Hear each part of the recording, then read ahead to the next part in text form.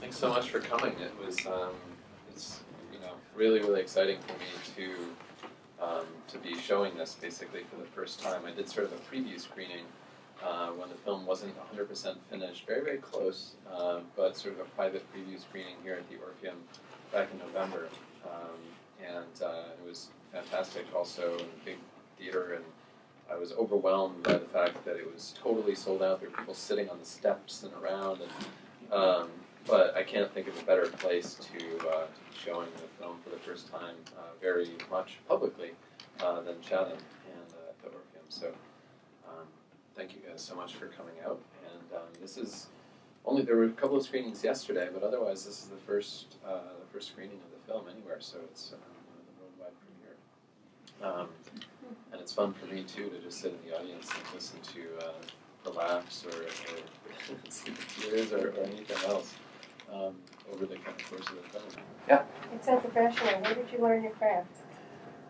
Thank you. I've basically been in the business of storytelling for pretty much my entire career, but I haven't been filmmaking specifically for longer than about 4 years. Before that, I ran a company that was eventually acquired by National Geographic, and it was a sort of a platform for young people to share stories about personal and cultural experiences abroad called Glimpse. And so I was very much involved in that, and before that in college I did tons of creative writing, and my mom was a photographer growing up, so I was around photography and did a lot of photography, but I didn't actually start filmmaking until 4 years ago. So I mostly am self-taught in that sense, but I also have been learning a lot, as much as I possibly could, from everybody I could for a long time, and that means reading, researching, internet, videos. I did do a 1-month course at the New York Film Academy in 2009, and I have a lot of friends who are artists and creatives and filmmakers, and so for me that's the way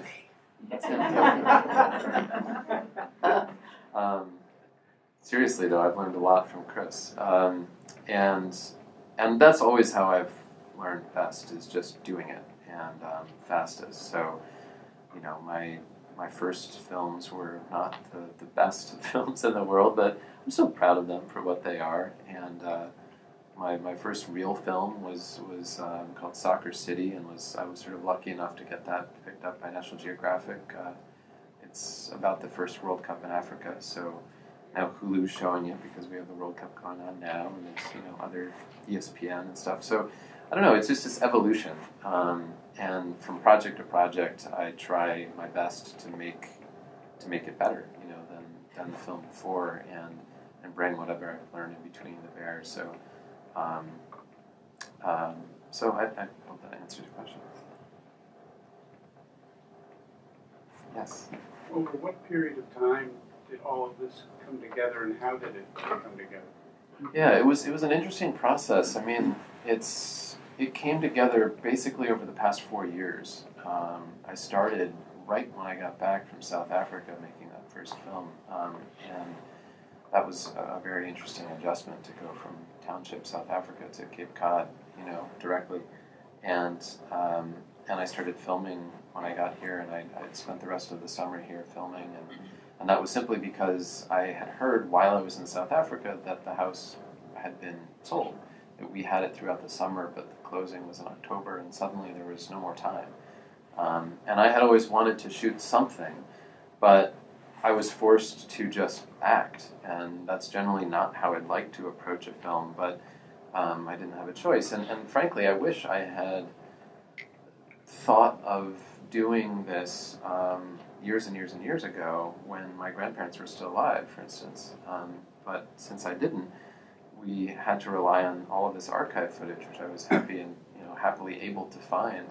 And in some ways, in kind of an interesting way, and certainly part of this isn't intentional, and part of it was, I think, I don't know if lucky is quite the right word, but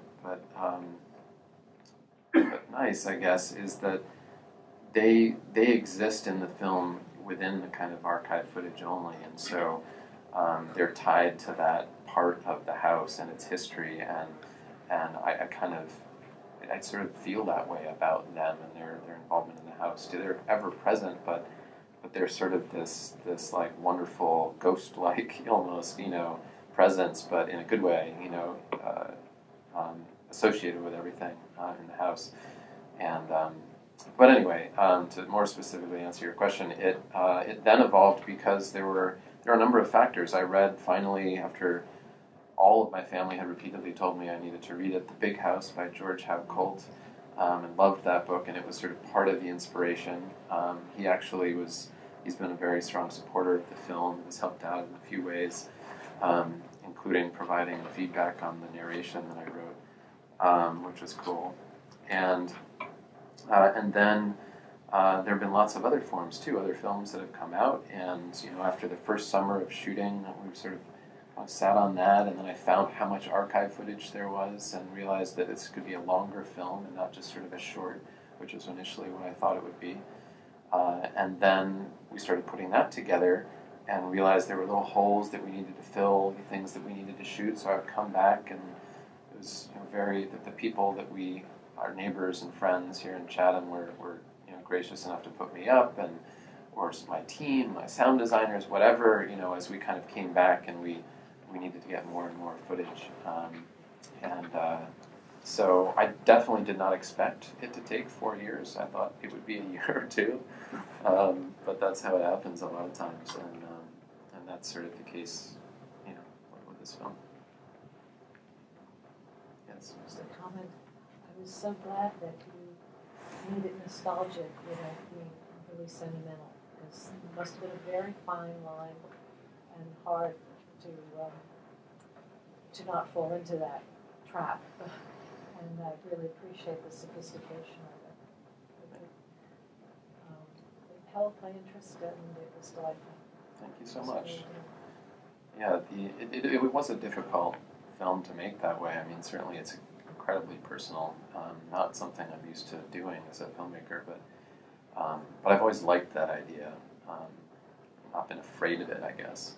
And yet, at the same time, it's very personal to me. It's I'm sort of bearing my heart in a very real way in the film, but also, it's my family, and so that's kind of a double-edged sword, where on the one hand, you know your family very well, and sort of the stories, and the way they are, and all of that, but so you think at first, it's going to be easy, we can just chat and hang out and all this stuff, and yet at the same time, you realize it quickly you realize that it becomes difficult, sometimes more difficult to make a film about your family, because maybe they don't want to really be honest with you on camera, whereas they're more, to be happier to be honest to somebody they don't know, or and then on the filmmaking side of it, I don't necessarily want to push them as much as I might somebody else, because I know them, and I don't want them to. It's not that I feel okay making someone else feel bad that I don't know,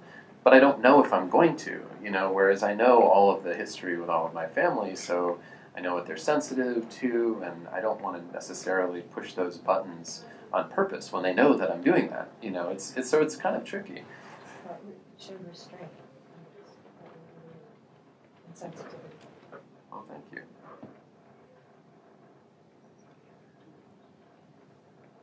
Yes, Sort of friendly. There was a great conversation we had once. We talked about how filming this changed your experience of saying goodbye to the house.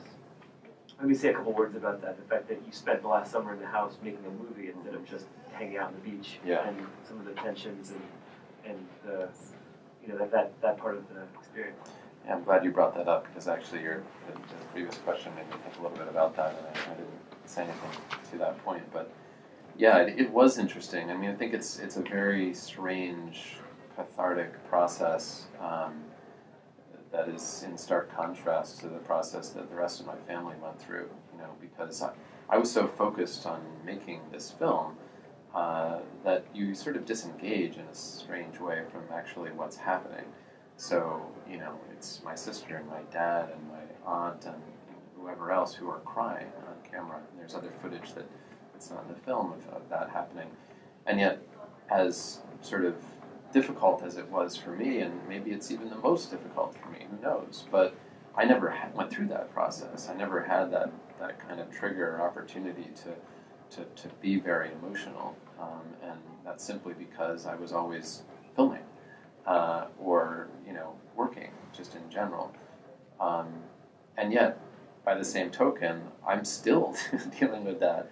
I'm here watching this film again and again and again, and reliving all of this every time, and I still get teary watching it myself, and so it's this, on the one hand, seemingly torturous process of having that goodbye drawn out indefinitely, and on the other hand, it's I think a really wonderful, for me, way of dealing with it, because ultimately what I am doing is I'm holding on. I'm bringing all of that, what the house was and what it represented, forward, with me, and I am not forgetting it. And that ultimately is one of the strongest points, I hope, of the film, in sort of a broader sense, that while I would like to have held on to the house, and if I could have done anything about it, I would have.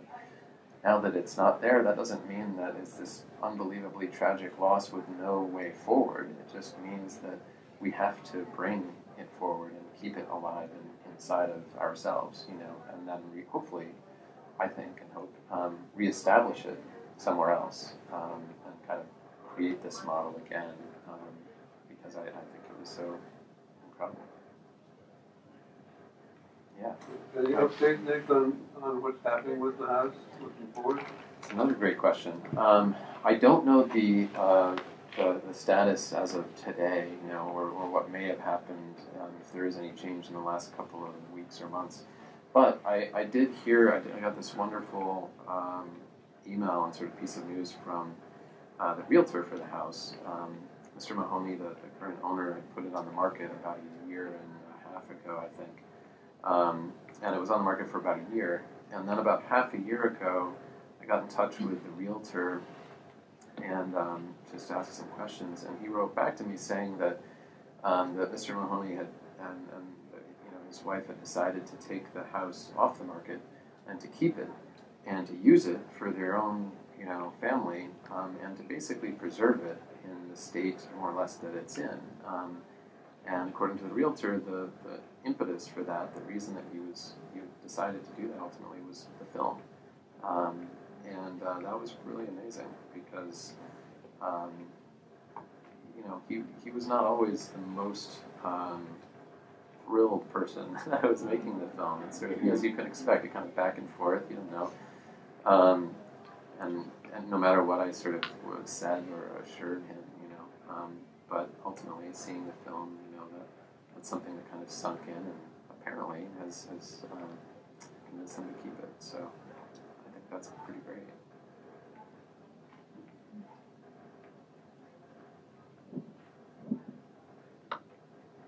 Also, I'd like to say I know that there are lots of other people not in this room, but just a handful of people here who had very important roles to play in helping make the film. Just sort of starting with looking at the back, we have Spencer Gray in the back, who was in the film, and Mike Westgate, who also I interviewed, and we have all this amazing footage. Of course, there's huge amounts of footage that's not in the film, but that is in an extended cut, which I intend to release as sort of a kind of bonus material on a DVD, something like that, or other sort of little chapterized kind of like pieces of content. So there's ways of using all this other wonderful content. And then Lex Paulson, who he and his mom, and among many other people, the Westgates and maybe other people in the room, helped with on the Kickstarter side of things, because that's what helped make the post-production side of this possible. And Chris as well helped in that regard, but it's too by recording this little Q&A. So yeah, just want to thank you guys. So there are DVDs out now? They're not out right now, but they will be out soon. Basically, we just have to wait on this distribution kind of details before we do that, because I'd love to release it now, and lots of people have been asking, and it's this sort of frustrating, process where you just have to kind of like hurry up and wait. But once we have that sorted out, we'll be doing that. And the sort of the general plan right now is we have this first week-long screening here at the Orpheum, and then we're talking to WGBH and PBS, which I think would be a great home for the film, or one home for the film. We're also talking to and looking for sponsors on a few different levels to help basically distribute the film, meaning I'll be doing a sort of national screening tour, and there are a lot of other sort of benefits for the sponsors, but one of them is to be able to provide the film to their customers or prospective customers for free, or digital downloads, that kind of thing. So that's another way that we'd be able to distribute the film. And I think that for something like this, one of the most powerful ways that it's going to be sort of promoted, essentially, is by word of mouth. People just telling other people, as opposed to some huge advertising budget or a huge distributor putting it in theaters around the country, because it's 60 minutes. So it's going to be more this kind of thing, plus Netflix, and iTunes, and Amazon, any of those sorts of platforms, which would work really well if people are kind of talking about it and you can find it anywhere. And like a home insurance company helps to be a presenting sponsor and talks about the film and distributes it through their networks, or a financial services company, or a realtor, or whatever. And in that way, I think there's this sort of community that can form around the film to help get it out there. So it's kind of the plan, and DVDs, of course, will follow out of that. Good luck with it. Thank you. Yes? You might want to mention your family has a lot of chance. True. Yeah, my dad, our sort of immediate family in particular felt strongly enough about trying to do whatever we could to maintain some ties to Chatham that what he did is bought a small rental property, basically. So most of the time it's rented. It's not even close to the same kind of scenario, but there's at least a place that we can sometimes come, and it allows us to keep a mooring, in State Harbor, and maintain this kind of connection. So happily, we're still able to come, and that's important, because certainly I can speak for myself, and I know for the rest of my immediate family that this is one of our homes, and it's not just a house. So we have a lot of friends, we have some family, we have a lot of ties to the town for a very long time too, and that's not something that we're really keen on just giving up. So yeah, thanks. So I guess we might have time for one more question. Anyone else has a burning question? Okay. Yeah. For many of us, we're dealing with the same issue. Mm-hmm. And because we are, it's wonderful to see a perspective from a third party. Well, thank you. Yeah, I mean, one very important thing I just wanted to say is that that is exactly the case. It's very true, and most of the time, in any sort of screening context, test screening or whatever, people want to share their own stories about their own homes, and I love that because we all have these stories, and for very understandable reasons. So we're sort of trying to accommodate that a little bit. At the end of the film, I had a little bit of information about posting pictures, basically, sort of hashtag home is, so we're trying to kind of create this community where people are sharing, whatever that is. Maybe it's, clam chowder, or, maybe it's a dinner table, maybe it's, whatever sort of home is to people, and sharing that, and start to kind of leverage that to create a space for all of these stories. And that, that would be wonderful. And just to add one last sort of, point to that, there's a number up there that you can text to sign up for a mailing list, or certainly the website is just thestarboardlight.com. You can sign up there, get more information about screenings, about the history of the film, anything like that. So please feel free to do that, even if it only means that an email goes out and you're forwarding it to people you think might be interested, that's, if you'd like to support the film in that way, it would be hugely appreciated. But otherwise, I think we're out of time, so thank you again so much.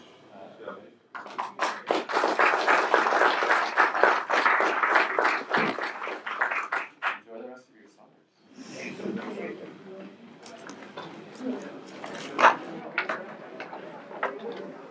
Just another little piece of America. Yeah. It's very, I enjoyed it. Thank you so much.